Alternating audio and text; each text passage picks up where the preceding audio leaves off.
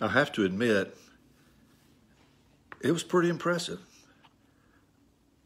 I'm not bragging, but people at the potluck dinner were impressed. What impressed them was I walked into the kitchen that evening at church and pointed at a pot full of field peas, and I said, "Those peas are from Dothan, Alabama." Well, I could have been wrong, but what was so impressive was the lady who brought them said, "Yes, I bought those field peas in Dothan, Alabama." I'm not saying that anybody's jaw dropped or that I began signing autographs, but you have to admit, you can't do that. You can't walk into somebody's kitchen and say, that okra right there is from Savannah, and be right about it.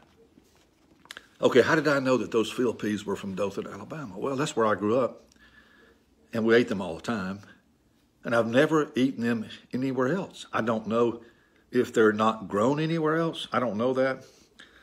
All I know is I know them when I see them. They just happen to be the best peas on the planet. Are you listening, Brian Edwards?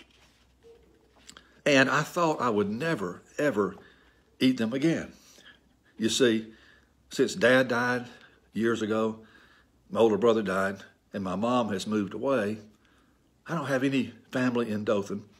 And so I only go there kind of passing through, going to Florida, maybe to see the cemetery, see a friend or something. And so I thought I had eaten my very last Dothan field pea. Can we observe a moment of silence? So eating Dothan field peas took me on a journey in my mind back to when I was a kid. It reminded me of all those Thanksgiving meals that my mom cooked all those years, and how much I and my brothers and my dad just loved those field peas. It took me back to, Turkey Day, football games in the front yard. So eating field peas kind of made me a kid again and took me back on a journey in my memory back to those wonderful days. It made me thankful that I am the person I am today, in large part because of the environment in which I grew up.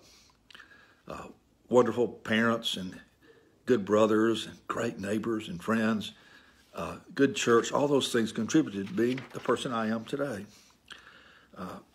The field peas may have nourished my body, but all those other things nourished my soul.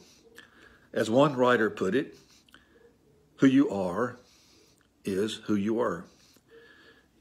We're products to some degree, for better or worse, of our environment and the people and things that nourished us. Of course, we don't want to dwell too much on that. If we dwell too much on the past, then the past becomes an excuse for what we have not become. We should also move off the past because hopefully we've all changed some. So I grew up in South Alabama in the late 60s. Do you think I was around racism? Yeah. I heard it a lot. I saw it a lot. I didn't see hatred, but I saw a lot of racism. And the truth is, some of that got inside me. I'm not proud of that, but it works its way into your heart, into your mind. And so I'm real proud to say that today I'm not that person. I've matured, I've grown, I've had to work hard to learn to love everybody, to want peace for everybody, to want justice for everybody. So I'm not the person that I was. I certainly don't look the same. I've eaten way too many hamburgers and not enough field peas. I'm not the same because I've matured emotionally and spiritually from the kid who played football in the front yard. I'm a grown-up now, and I know that the Apostle Paul was right when he said in 1 Corinthians 13, when I was a child, I spoke like a child, I thought like a child, I reasoned like a child. When I became an adult, I put an end to childish things. Racism, that's so childish. Put it away. And invite me over to your house, and I'll take a stab at where the okra was grown.